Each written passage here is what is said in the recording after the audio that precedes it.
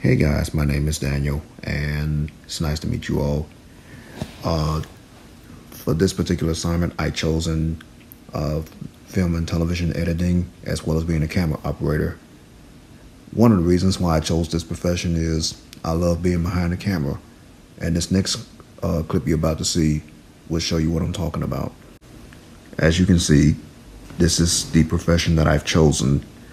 This is a gentleman who is actually behind the camera, and I'm one of those that like to be behind the camera. I do a lot of video editing on the side. I've been doing that for over 10 years. One of the things I like about it is I get to record different angle shots and do some pre-production and post-production on the side as well.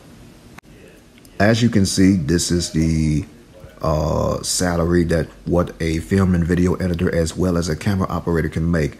The average salary is about $58,210 a year, which is actually $27.99 to $28 an hour.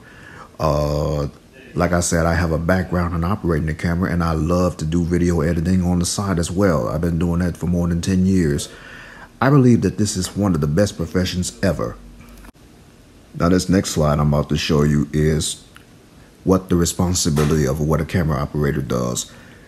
They are responsible for physically operating their camera and maintaining composition and camera angles. As you can see, there's the website, the source for it, and the reference to go along with it. For the sake of time for this particular assignment, I found the definitions for pre-production and post-production. Pre-production formally begins once a project has been green-lit. That's including with movies, film, television, and music, and so on. And the definition for post-production is part of the process of filmmaking, such as video production, photography, and music. Post-production also includes all stages of production occurring after shooting or recording individual program segments. Okay, you guys, I hope you enjoyed this little presentation that I chose for this particular assignment, which is camera operator.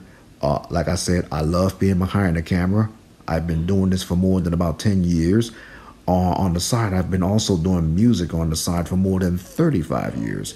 So I hope this is something that you might be interested in. But for me, I chose being a camera operator. Thank you for your time.